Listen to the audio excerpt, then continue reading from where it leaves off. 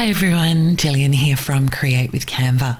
I've got a quick tutorial for you today on a topic that people find really frustrating in Canva, and that is creating a thin line.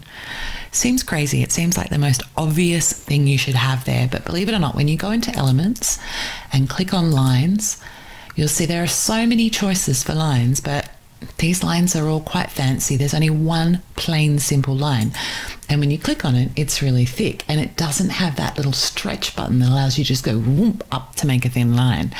Now you can muck around with it in here and adjust sizes and things like that, but I've got to tell you, that requires a lot of zooming in and out and playing around.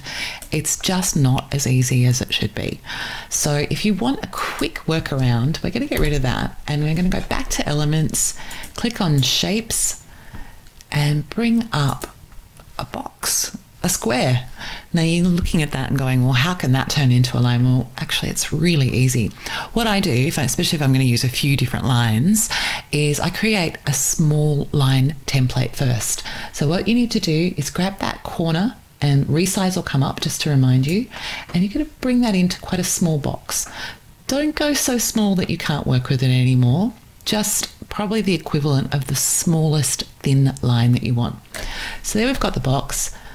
Click on it again, and this little button here and there, stretch, is available. Now you're going to push that up as far as you can go. It won't let you go any further than that. So even if you keep moving your mouse upwards, it's going to stop there. But you can see now you've got a line. Now the thing is this is so much easier because now you've got your thin line. First of all, I'm going to move it over there and I'm going to call it my template. So it means that I can keep playing around with different lines while retaining that really thin line shape. So I'll click on it once and make a copy. So now I can play with this copy. Now, see, I'm going to actually resize this. Now, bit of a hint, it is going to get into a square shape again as I go out, which can be frustrating, but it's actually got the stretch button. So quick as, straight up as far as you can go, and there you go, you've got a thin line. Now once you've got that and you've decided on the size, especially if you want to create multiple lines on one page, it's really easy just to click copy, copy, copy. Suddenly you've got a whole stack of lines that you can use your guidelines to match up. There you go, really easy. You can again make a copy and create another size, and same thing, click on it, stretch button up as far as it will go, new size. Really easy way to make lines. Obviously everyone would like it just to be one click. Not currently available in Canva, and I hope this updates really soon because I do hope they add that option in, but at this stage this is your best workaround. Now don't forget, you can also, once you've got them there, rotate those lines. And you can see on the screen, you can see 270 degrees. That's nice and straight. So we can make lines and even create little frames if we want to.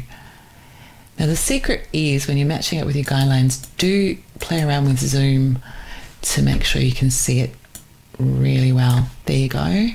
We're close.